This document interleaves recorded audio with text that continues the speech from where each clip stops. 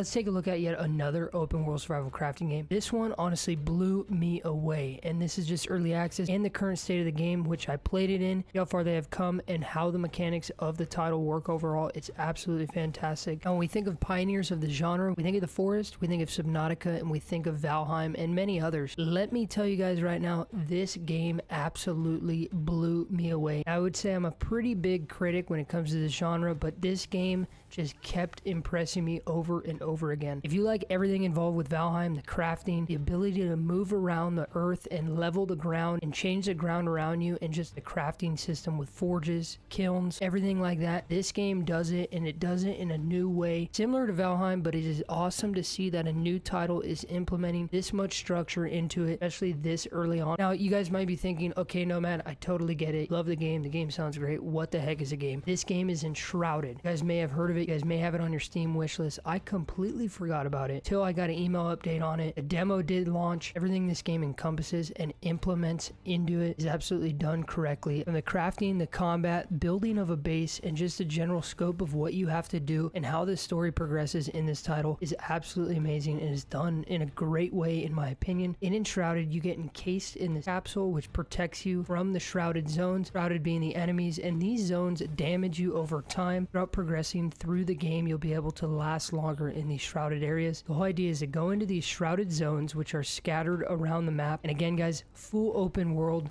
You have access to the map immediately. There's fast travel points. But again, you go into these shrouded zones and you're able to find specific resources and things you need to upgrade and to get to different tier of loot, base building, whatever it may be. The goal is to find other survivors who are trapped in their capsules. Once found, you're able to summon them back to your base. Like I was able to find a blacksmith, so now I have a blacksmith. I'm able to upgrade and build better gear through him as long as I have the right materials. The insane part about this game is the traversal system.